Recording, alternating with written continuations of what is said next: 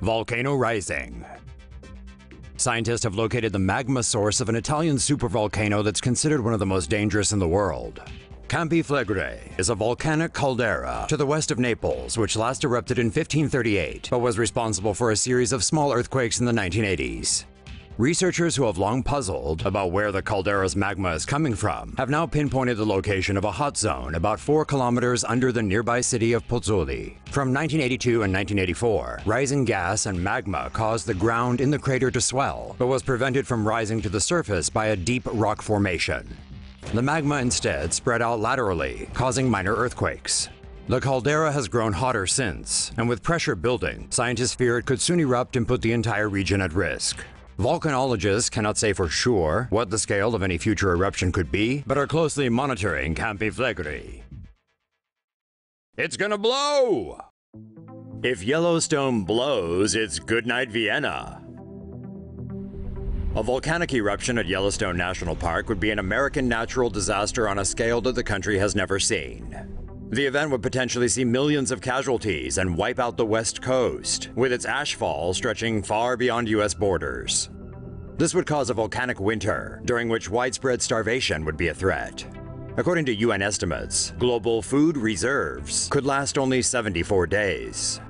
Fortunately, the actual chances of that happening are 1 in 730,000, and America's top brains are on the case to stop it from even happening. To preempt such a catastrophe, NASA has developed a plan to drill underneath Yellowstone and pump its magma chamber full of water, extracting the heat.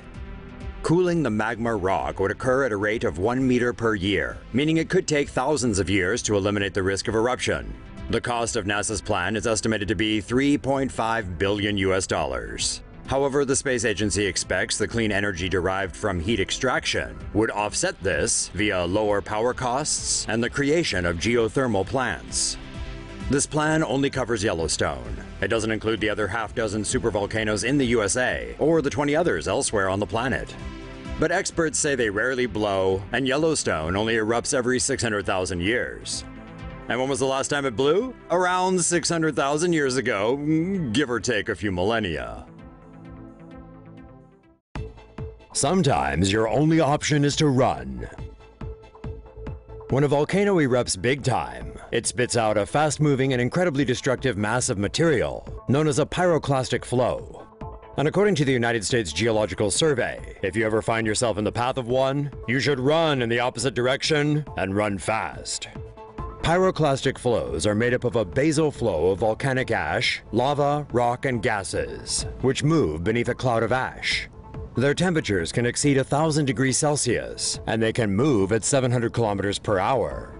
Typically, pyroclastic flows move downslope, but they can go uphill when the ratio of gas to ash is higher. This is known as a pyroclastic surge. These dense pyroclastic surges can even move over water. Pyroclastic flows generally destroy everything in their path, including vegetation, buildings, and people. There are generally 2 kinds of pyroclastic flow. The first type forms when an eruption column cools, and the ash becomes too dense to maintain an upward thrust. The second type is rarer, and occurs when so much pressure builds up inside a volcano that it erupts laterally and boils over. The last known example of this is when Mount St. Helens in Washington State erupted in 1980. So there you have it. If you ever happen to be near a volcano when it blows its top, now you know what to do. Alaska's most active volcano looks poised to erupt. Experts warn that one of Alaska's most active volcanoes will be erupting soon. Warnings have been issued by the Alaska Volcano Observatory, an organization formed to study and monitor volcanic activity in the state. The Alaska Volcano Observatory has increased the alert level of Alaska's most active volcano, the Pavlov volcano. The volcano erupted earlier this year, triggering a red alert, the highest of 4 levels. The latest Pavlov eruption in March sent an ash cloud as high as 37,000 feet into the atmosphere, covering villages and producing volcanic mud and lava flows. Eruptions of this degree cause issues for jet-powered airplanes. Volcanic ash clouds consist of small tephra, which are bits of pulverized rock and glass. These are only distinguishable from regular clouds via satellites in space. When these rocks and glass are sucked into an airplane's jet engines, they melt and coagulate, fusing the blades and other parts of the turbine, thereby causing engine failure. The eruption was the first for Pavlov since November 2014, and noted by the AVO as the most energetic since 1996. Pavlov is one of the most consistently active volcanoes in the Aleutian Arc. It has erupted 6 times since 1996, and 21 times in the past 50 years. Alaskan volcano eruption could mean trouble for planes in the air. The Alaska Volcano Observatory sent out a warning to all aircraft following an eruption at the Boguslav volcano, the latest in a series of eruptions that first began in December 2016. Airlines were placed on high alert on Saturday after Alaska's Boguslav volcano erupted at 10:15 a.m., spewing a cloud of ash more than 30,000 feet into the air over the Aleutian Islands.